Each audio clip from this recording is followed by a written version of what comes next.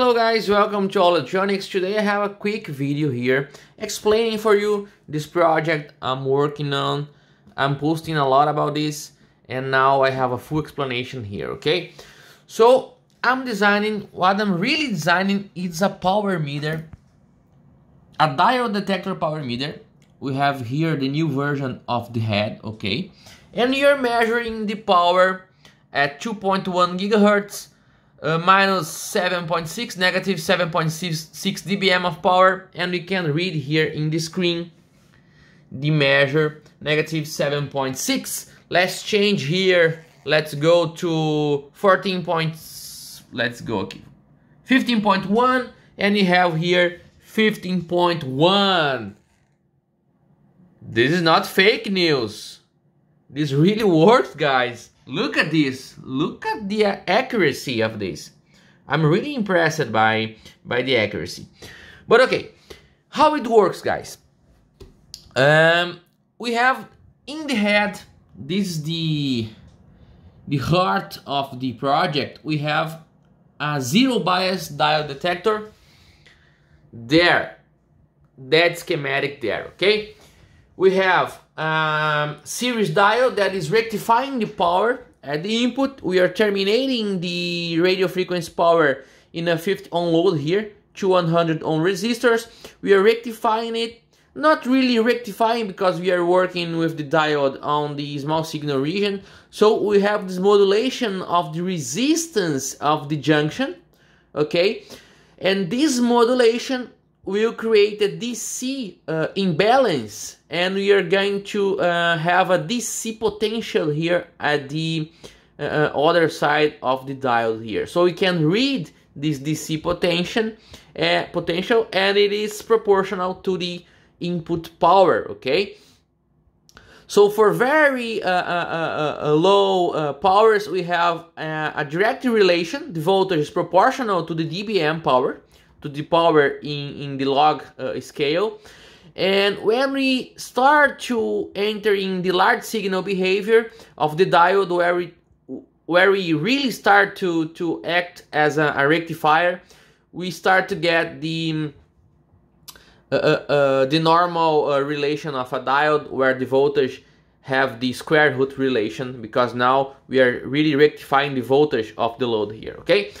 But this doesn't matter because to get this, oh my god, okay, to get this kind of accuracy here, we need a calibration. So the transducer response here, the perfect transducer response actually doesn't matter, okay?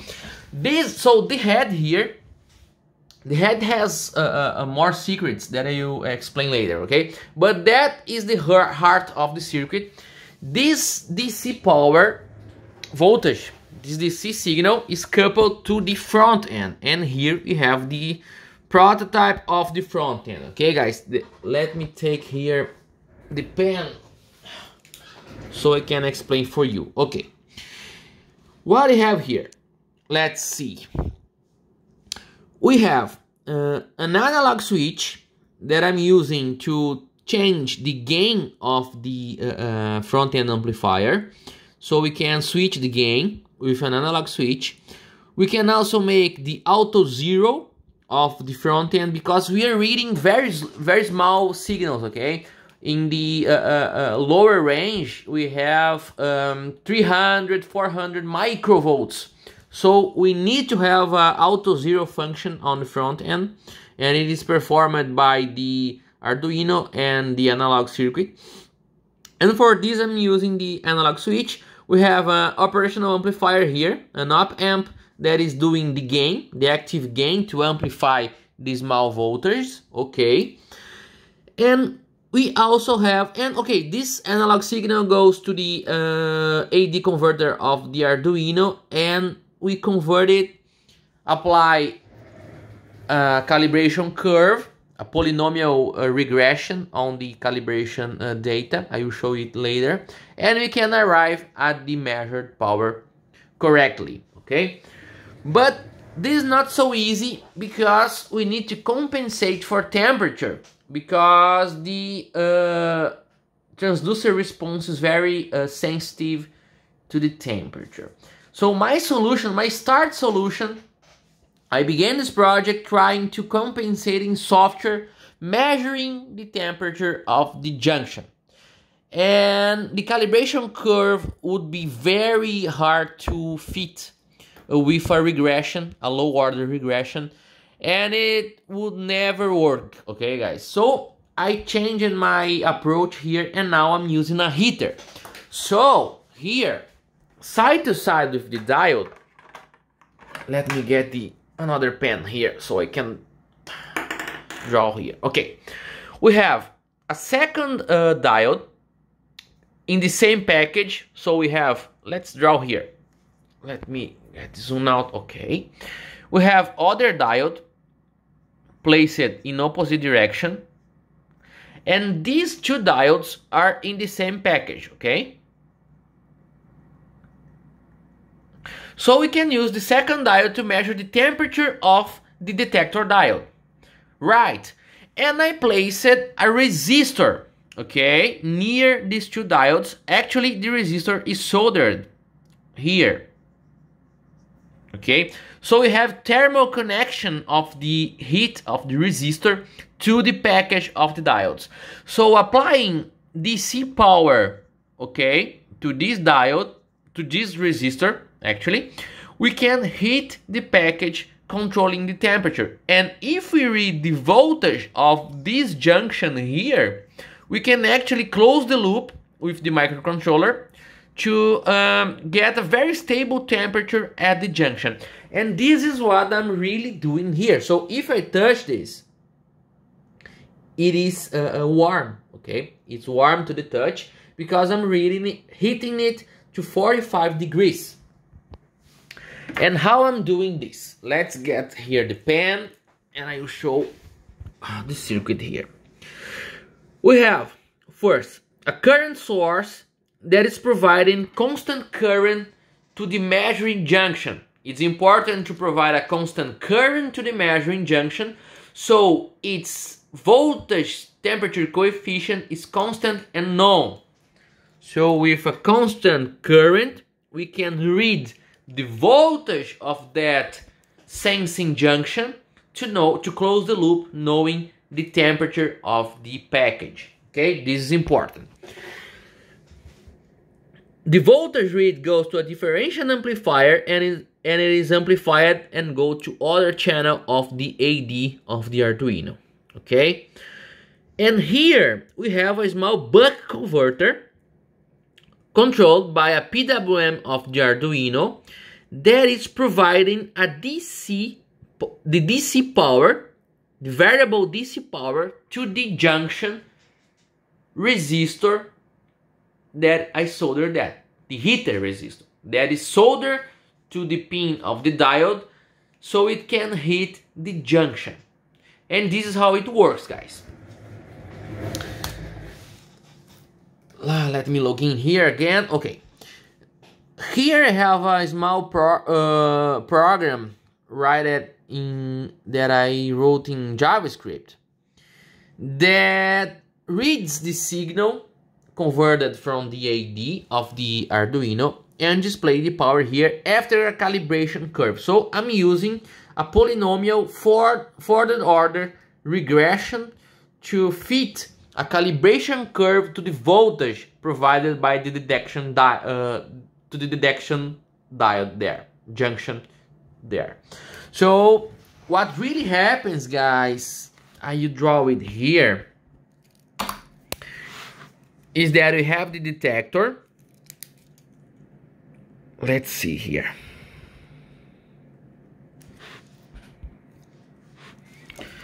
We have the detector, and the detector is providing a voltage that in a log-to-log plot here has this kind of shape here. So this is the diode junction voltage, okay, there, the voltage after the detection, and here we have oh, sorry guys, here is the dBm power, and here is the detected voltage. Now it's better. Okay, so this is in log. Okay, this is the curve, so we can convert the dBm to the voltage reading of the Arduino to a dBm power. And I fitted a polynomial of further order here. So I got some points here, spaced 5 dBm apart.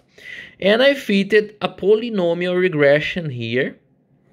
So this has an equation. So the polynomial converting voltage to dBm has an equation, characteristic equation of D times x squared plus C times x third plus B times x squared plus A. Yeah, this is the equation. So using the equation, the coefficients of this polynomial, we can get a very precise and accurate reading of the power. There we can see 16.1 there and 16.1 here, guys. This is I'm really happy, and it is also frequency dependent. So you get one polynomial for each frequency, spaced at 100 megahertz apart, and we can interpolate after. So you see that if I change here the frequency, we get a small variation in the dBm power. It's not so big the variation, but we have a variation here. We can see there. Okay, but using maybe 10, 15 polynomials spaced in frequency, we can interpolate linearly between the polynomials to get the correct power readed. And this is an overview of the circuit. This is not the final version. I will publish the final version when I got it working.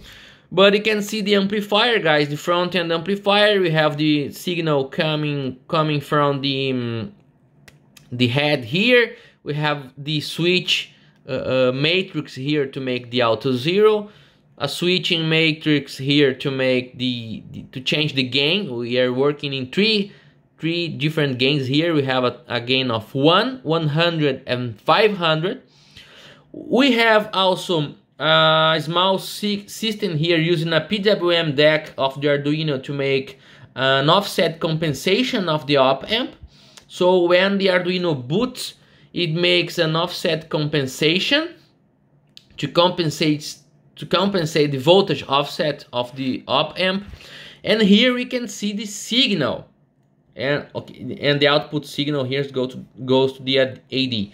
And here is the system for the temperature regulation. We have the constant current for the diode junction.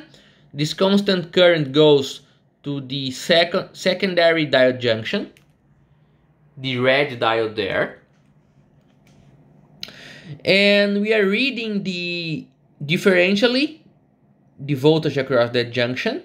Okay, using a differential amplifier here, and the voltage goes to the AD, and the Arduino reading this AD voltage here can control other PWM channel, not that one, a second PWM channel of this small buck converter here to control the resistor.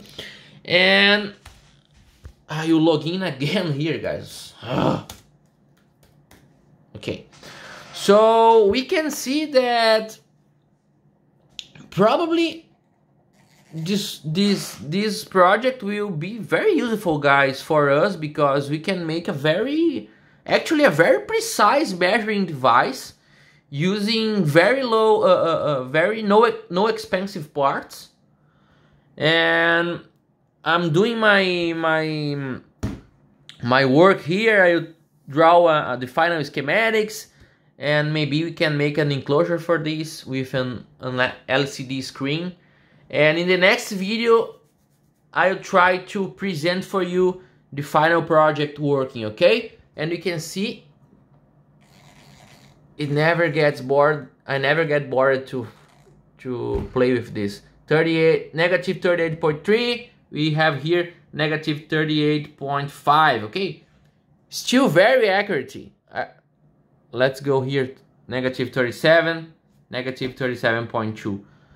So I will finish my work here, guys, and when I got the final schematics, I will make a video for you. Okay, thank you for watching, and I see you in the next video.